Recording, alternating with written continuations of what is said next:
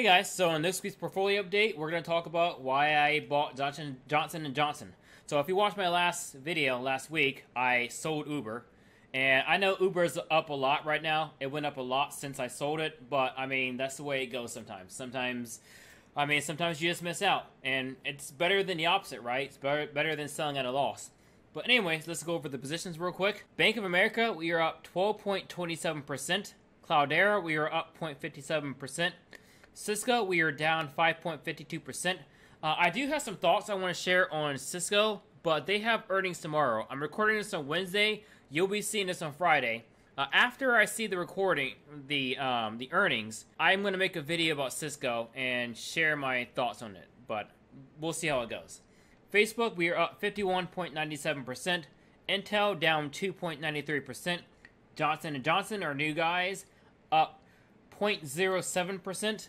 Realty up 28.60%, Pfizer up 15.23%, Qualcomm up 85.87%, Revolve up 64.07%, Sony up 24.52%, AT&T down 0.76%, Tapestry up 87.87%, and Tesla up 2.98%. That gives me a total equity of $27,791 and then 32%, and we are up overall 18.69%, a $4,000 gain. Pretty nice. So a while back I made a video on Johnson & Johnson, which you can watch up here, where I go into detail on the company. I talk about what the company is about and all that stuff. And I'm not going to rehash all that in this video, but the short version is that Johnson & Johnson is a very multinational company that's been around for a long time. It has its hands in a lot of stuff, from the pharmaceutical stuff to over-the-counter stuff. I mean, not only is it a household name, but it owns companies that are household names. Like we're talking products like Tylenol, Neutrogena, stuff like that. Now, since that video, there are some things I found out that made me eventually finally pull the trigger on the company. So the first thing I want to point out is that this is a dividend king. It has been paying and raising its dividends for over 50 years. It has a 2.72% dividend yield and a $4.04 annual payout. And a payout ratio of 50.44%, which is not bad at all.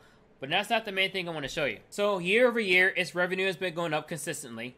I mean, it's not exploding in revenue. This isn't like a huge growth company. I mean, at this stage in the game, Johnson & Johnson has already grown pretty much all the way. But, you know, over year by year, the revenue is going up steadily. But that's not the best part. Take a look at this revenue from its latest quarter versus last quarter.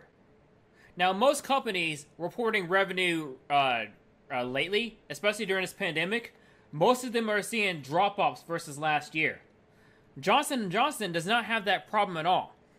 I mean, it sort of fell off a little bit last quarter, but, you know, everyone fell off last quarter. I'm just saying this one. I mean, Johnson & Johnson is bouncing back. I mean, it is a great thing to announce, to say you are doing better than this time last year. And that's not only as revenue, but also as gross profit. This right here is what eventually made me pull the trigger. Like, this is a country, not only this is a well-established, you know, very safe place to put your money, but, I mean, there is some growth there. It is growing, especially during a pandemic. That's what made me pull the trigger. Let's take a look at this balance sheet real quick too. Its cash and cash investments, its total assets has been going up steadily quarter over quarter.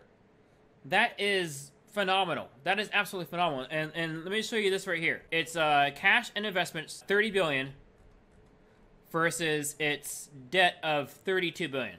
It has almost as much cash and cash equivalents and short-term investments as its long-term debt. That means if it really wanted to, it could liquidate this and pay off almost all of its debt. That is phenomenal. This is a very safe place to park your money. And this is what I'm talking about. Yeah, Uber Uber has been growing and stuff, but I mean, it's kind of messy.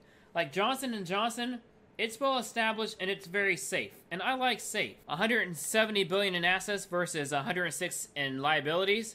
Yeah, that's pretty good. Yes, it did go up. And its debt did go up, but I'm not mad. Its cash equivalents are definitely keeping up with it. And look at the cash flow it's getting from its operations. This past quarter versus the last quarter. These past quarters, I mean, we're talking pandemic era. But this is phenomenal. This is better than it was last year. I can't look at this and then not invest. I can't look at this and not invest. Take a look at Yahoo Finance for just a few valuation measures. It's got a forward PE of 15.72. That's pretty good. That's pretty good. PEG ratio, I mean, it's a little high, but I mean, we're not in the Johnson & Johnson for the growth. I mean, we're more in it as a safe place to store money with some growth and, of course, dividends, definitely. Looking at some analyst estimates here. Now, analyst estimates are definitely not gospel, but they are kind of fun to look at. As far as this year, they are expected to go from 8.68 to 8.01 and then up to 9. Again, I mean, it is growth, not, you know, not the biggest growth spurt in history, but I mean, it is a steady path upward, and that's, I kind of like to see, I would kind of rather see that than, you know, just an explosion of ups and downs, right? But again, I'm not looking for a huge growth out of this company. I did, and so if you watched my earlier video on Johnson & Johnson, I came up with or sort of a target value of $168 or somewhere around then. I can't remember the exact number, but any price under that number, like, I figured it's fair game for buying. And I'm definitely going to keep buying Johnson & Johnson. I bought 6 shares today. I plan on buying a lot more. I plan on buying a lot more over the couple of weeks, especially if the price drops some more. Like, I want to build Johnson & Johnson into a big position because I feel this is a very safe place to park my money. It'll earn some nice dividends over the span of my investment, and I'll see some growth out of it. Yeah, so what do you think about Johnson & Johnson? Yeah, it took a while to record this video. I mean, when I started, it was light outside, and now it's not. But anyways, what do you think? Are you buying some Johnson & Johnson? If you already have Johnson & Johnson, are you holding? Are you buying more? Are you selling? Let me know in the comments. But anyways, take care, have a great day, and eat your vegetables.